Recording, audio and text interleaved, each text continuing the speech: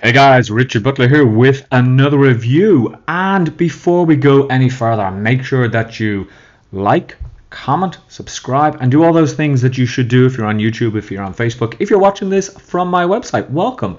Make sure you sign up for my mailing list. InternetBusinessDemystified.com is the site that you want. So what I'm testing out today is an Appsumo lifetime deal from a company called OneStream.live. What the software allows you to do is to record videos, upload the videos to their system, and then stream them as if they were live.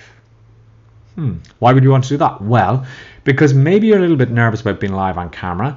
Maybe you want to prepare yourself better so you could take the video, you could run the video, make sure that it looks okay, and then you could maybe do an overlay. Like sometimes I put on an overlay of like my website address, etc. And then you can go off down the beach like I did the other day and do a live. And I was actually with my nephew. I was babysitting my nephew, and my wife said to me, "What the hell?" She said, "I saw that you were doing a live like at 7 o'clock and you were meant to be looking after our nephew." And I said, no. I said, it's an app that I bought. She said, I was going to kill you if that was true. So even she believed I was going live. And then when she saw, she knew where I was. And when she saw where the live was coming from, she knew that it had been recorded. But the great thing is that this software doesn't give any indication that you're not live. So some people are saying, well, surely that is like lying to people. And no, it's not, because I may want to set up a live for every Monday. And with this software, I can actually do that. So even when I'm on holidays, I can still go live. Or maybe I'm just in a place with really bad internet connection and I just need to get something out to people. Well, what I could do is I could record it on my phone and then upload it to the software and then do the live later on. So there's a lot of possibilities, and I have certainly found that the more lives you do, the more engagement that you get. Now, how easy is this to use? Well, really, really easy. And with one code, it allows you to schedule 15 lives, which I've actually found is limiting. So for me anyway, because I want to do so many lives and I want to have them all uploaded, I'll actually be upgrading my codes on this one. But what you do is you go into New Stream, and well, let me go back a second. You must first of all add all of your different accounts here. So I've added two YouTube channels that I have. One is called Getting Real with Richard. The other, which could be the channel you're watching now, is the one with the reviews.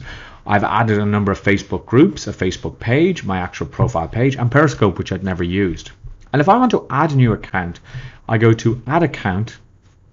And what I must do, obviously, is I must have an account on that particular system. Now, for me anyway, I've heard obviously about Facebook, YouTube, Periscope. Twitch is something I've not used, but I will be adding it. Instagram, you need to add, it's a little bit more complex, because what you need to do is you need to go click Instagram, and then you need this sync URL. So I've not tried that one yet.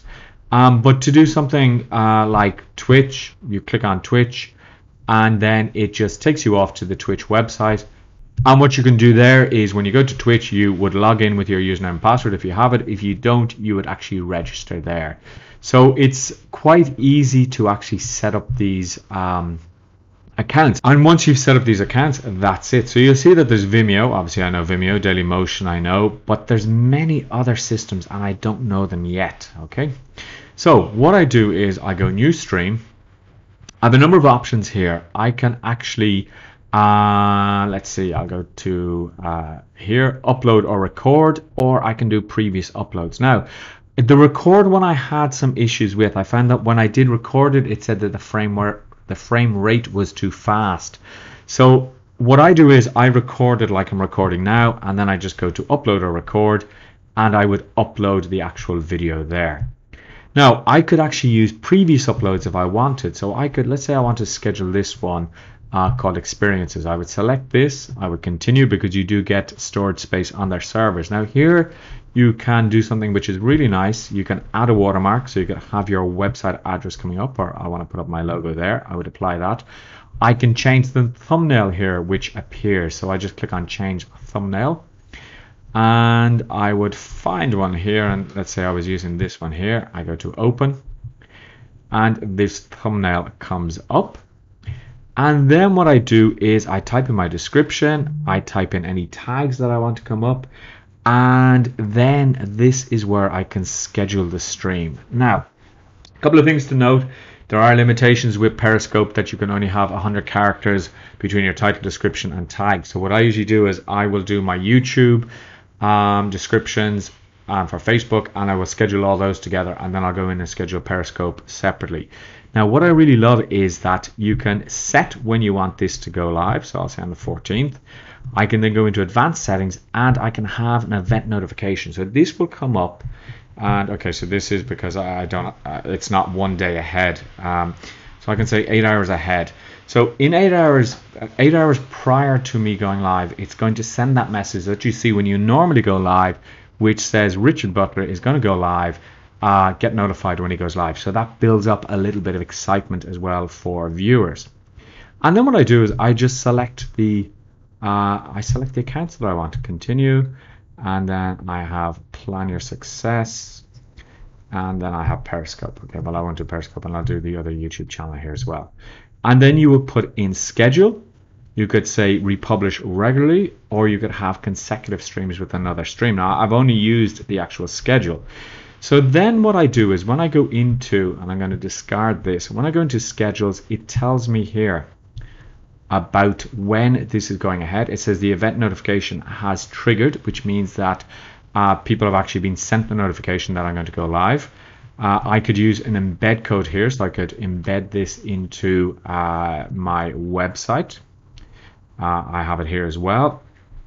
And well, what I could do here is I could just, okay, so for the Facebook there is no embed code, but for YouTube I could just copy that embed code, and then I would put it on my website there. Now you'll see I also have it on Periscope here, and in Periscope I've actually just added the watermark. What I can do is, and you have to be careful of this, is I can edit the actual stream here if I want, and I can make edits here, but I have to do that manually. I can't do it for all of the streams, or at least if I can, I haven't seen it. I can change the video, so this can be useful as well. I can copy, I can open the stream here.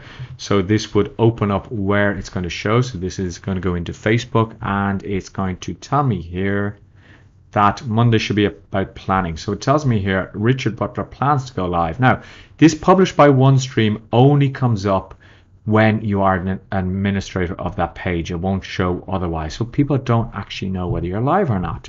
So one of the things that I suggest if you're using this is not to say, hey guys, you know, it's 1 o'clock in the afternoon, because when somebody's watching it, maybe it's at night. Or what my wife had said to me was, she said, hey, you say you're going live and it looks sunny, but it's dark at night.